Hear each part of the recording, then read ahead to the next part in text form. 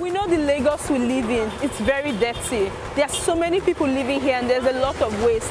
My team and I at Susty Vibes volunteer time, energy and passion to actually clean up one community at a time. I don't think a lot of people care about environmental issues in Nigeria. Our systems are not working. We need better and effective ways to manage waste. And we have a mindset problem where people just throw their waste anyhow. Sell your market. Now they cause the problem, not the government. This job is frustrating. We get to see a lot of things every day when we come out to the streets to do this work. But it's critical and it's important. The environment is important to safeguard our future and that of the present generation.